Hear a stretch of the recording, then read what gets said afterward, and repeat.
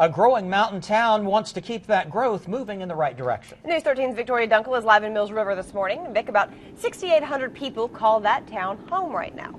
That's right, and the latest numbers show that growth rate is about 10% here, so you know there are plenty more who want to call Mills River home. In fact, that's part of the reason why, as we look at some of the video of people who've been trying to build homes and the growth that we've seen in recent years here, it is impressive, and the planning board realizes it's something they need to take steps to make sure they manage properly. So what they're doing is holding workshops, and there's actually a step you can take prior to going there. If we come back out here live, I want to show you what I've got here. They're asking you, before you come to the workshop, or if you can't come to the workshop, to go onto the website and get this survey. It asks questions about what you think the growth should look like. Right now, one home has to be on about 3/4 of an acre of land. They're asking if you think that that should be changed to maybe up to 6 homes on 1 acre of land, or even up to 14. They want your comments, and the first of the series of workshops that you can go to share those comments and also find out what they've discovered from input so far is today, this evening from 6 to 8 here at the Mills River Town Center. We have the full list of the 2 other workshops that are available for you too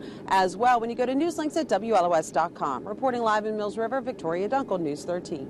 A town growing by the rate of roughly 10% needs some help shaping its future. Absolutely. News 13's Victoria Dunkle is live in Mills River. And Victoria, we're talking about planning for new homes there.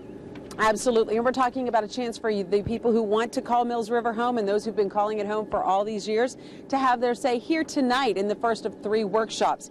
The town's planning board has actually spent the past year going over this idea. Right now, a dwelling or a single dwelling home has to be on about 3/4 of an acre of land. But there's so much interest. I mean, a 10% growth rate is about 680 new people each year coming to this area, roughly. And that's the reason why they're looking at possibly expanding and changing that current size limitation regarding housing to a multifamily dwelling that could be up to 6, 10, 14 per acre. That's one of the questions that's on a survey they're asking you to fill out before you come to these workshops that are taking place. It's part of the whole plan to come up with a suggestion for this town council to address. Now, those workshops I just mentioned are taking place. The first one tonight from 6 to 8. There's another one on May 15th from 1 to 4, and then again on the 17th from 1 to 3. All of the sessions and all of the details about them, along with that survey that you can fill out and either mail in or bring to the workshop, is at our website on Newslinks when you go to WLOS.com. Reporting live in Mills River, Victoria Dunkle, News 13.